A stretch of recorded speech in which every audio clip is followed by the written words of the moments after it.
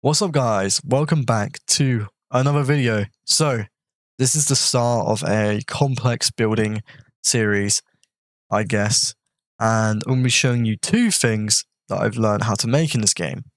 First is working lights and second is a radio, and that's probably the only few things we can make so far, but let's get into it. You can make a ton of things with the lights, alright?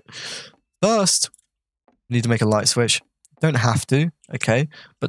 So the way this works is you just walk in, then bang.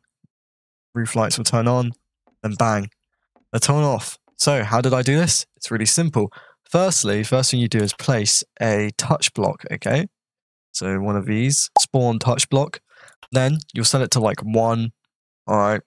You can do exactly the same thing I did with different numbers. But if this is your first build, I recommend setting to 1. Then you set these to 1, then you set their output to 2. Now what that does is it makes it so this light turns on every other light that's connected to 2 as well. So that's how it's done. Okay. I mean, it's pretty cool. You can make a bunch of things with this. I mean, make like an oven with a light on it. You go near it, it turns on the oven.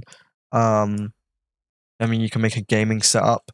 There's tons of things you can make, guys, because a lot of things need lights. This is just an idea.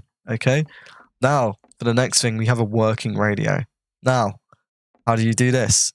Well, you have to have a new code here, otherwise this will be connected to the lights. So the input for this will be 3, so the output, and then this will also be 3, and these settings you can change whatever. You can change it to whatever sound ID you want. I've changed it to a very famous song that's always played on Roblox. I'm sure you guys know it.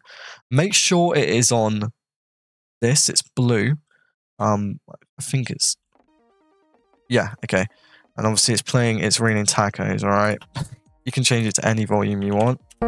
Jesus Christ, do not turn it to that. Okay. Jesus Christ. 0.2.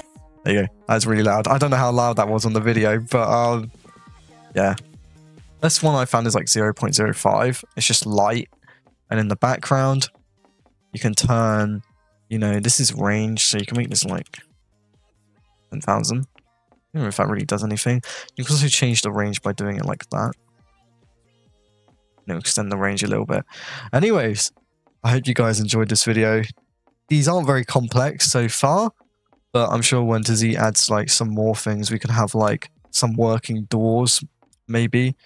What I do want to happen is to something to do with can collide. I want a button that turns on can collide and stuff like that. Then you can make like secret rooms, and then you can also make working doors and stuff like that. I think it would just be really cool, can collide. But yeah, thank you all for watching. It's raining tacos.